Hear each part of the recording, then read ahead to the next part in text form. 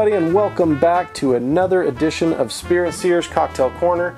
And today I have for you one of those nebulous riffs on the paper plane that we talked about in a previous episode. This is called the Naked and Famous. I'm not sure where it gets its name, but I do know that it is delicious. So let's go ahead and jump in and talk about what we're going to use to make this cocktail. So as we know with the paper plane, you know, it had bourbon, it had Aperol, it had lemon juice.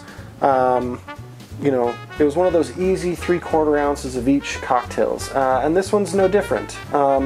Except for we've subbed in the Amaro for a chartreuse. We've kept the Aperol. We have substituted the bourbon for mezcal. And we have substituted the lemon for lime. So really, we've only changed, we've changed 3 of the 4 things that would traditionally go into a paper plane. And it still works. You know, it's one of those, like I said previously, this is one of those infinitely riffable cocktails. So let's grab our shaker and get to work.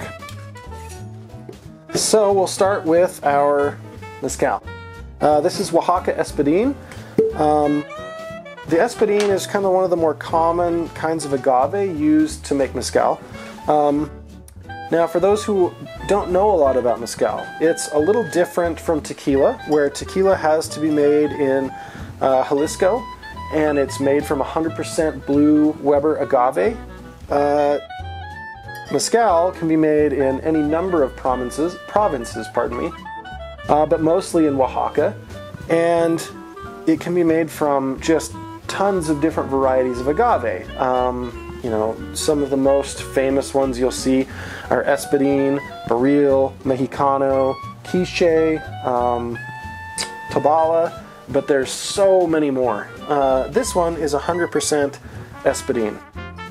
So it's still going to give us kind of those familiar agave notes like you would see in tequila,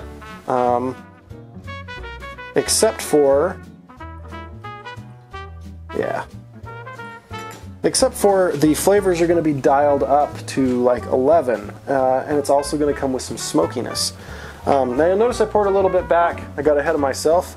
This is 3/4 ounces of each, and I do love my mezcal. I went ahead and poured 1.5 ounces. So put half of that into our cocktail shaker. The other half went back into the bottle. Now we're going to do 3/4 ounces of yellow chartreuse. Now, yellow chartreuse is made by the same monks that make the green stuff, except for this is a little bit more mellow. I'm not sure how the recipe differs, but I do know that it is mellow and it tends to be just a bit sweeter.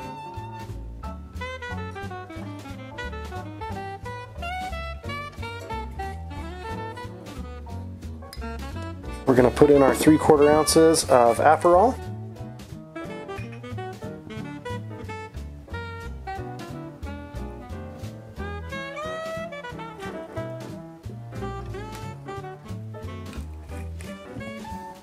And 3/4 ounces of lime juice. We like to use key lime juice here, so that's what I'm using today. It just tends to be a little more tart than the standard stuff. Okay, we're going to throw ice into our shaker, and then we are going to strain that into a coupe glass.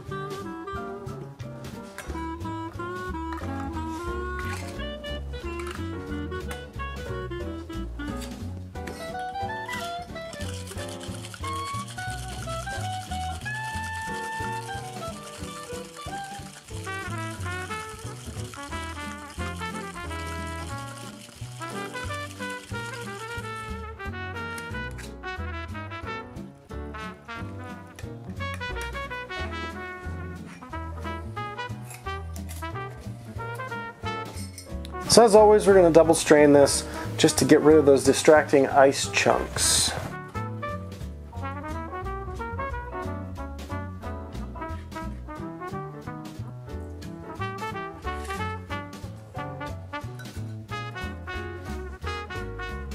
And then we will garnish it with a lime wedge. So the easiest way to get a lime wedge is just to cut it in half lengthwise, and then cut it in half again. And then we'll just a little notch here. And we'll stick that right on the side. So there we have the Naked and Famous, a riff on the paper plane. Let's see how it tastes.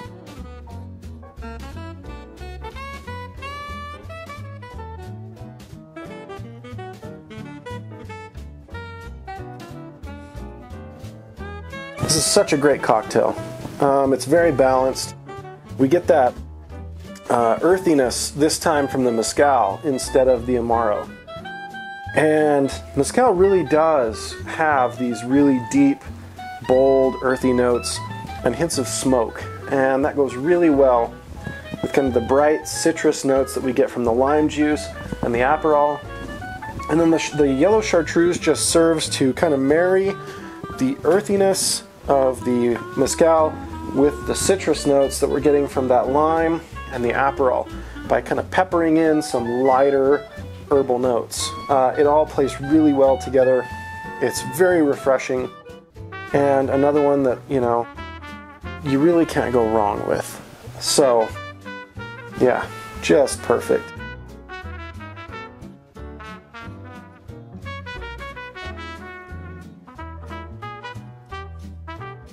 Yeah, such a delicious drink. So with that, if you decide to make a Naked and Famous yourself, leave us a comment down below and let us know what you thought of it and maybe what you used.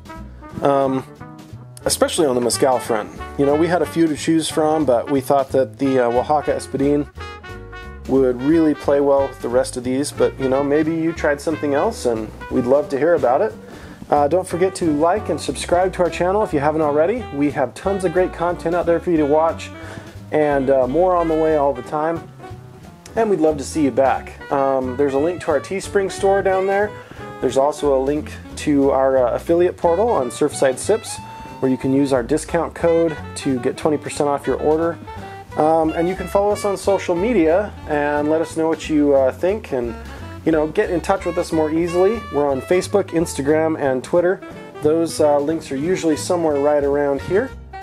And until next time, keep the spirit, and we'll see you then.